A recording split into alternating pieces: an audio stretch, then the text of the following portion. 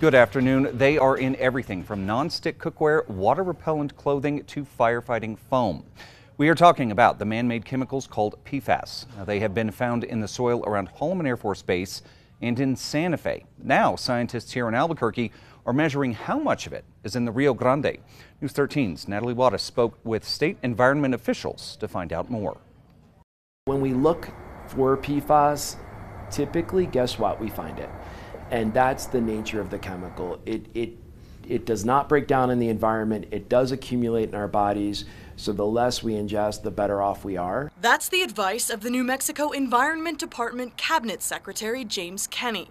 Unfortunately, state environment officials say PFAS is becoming more and more difficult to avoid. It's in virtually everything that we use in society. Which is why, when the U.S. Geological Survey published a study this year about the levels of PFAS found in the Rio Grande, the Environment Department wasn't particularly surprised. It's valuable information. It confirmed much of what we anticipated would be going on. Kimberly Beisner, one of the researchers who measured the levels of these forever chemicals in the river, says they did a survey of all the major rivers in the state, then focused on the Rio Grande. We found PFAS in all the major rivers of New Mexico, with concentrations generally increasing as the rivers flowed downstream through the state.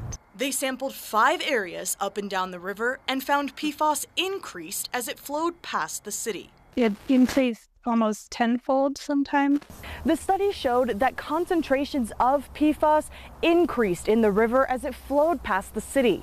But what does this mean for wildlife and humans, for that matter? With the levels that we're seeing in this sampling, it's a little bit unknown what those direct impacts are going to be and how much of a health risk they pose. Roderick says PFAS are a known carcinogen in people. Essentially, EPA is saying that any exposure to PFAS is a health risk. And for the crops that rely on this water downstream, like New Mexico's famous green chilies, they're still studying that too. The levels of PFAS in this study are lower than the state's enforcement levels, but we definitely would suggest that they don't want to drink the water. Natalie Wattis, KRQE, News 13. Now, today, the EPA set its first ever official limit on PFAS in drinking water. All water pulled from the Rio Grande is treated before it is consumed.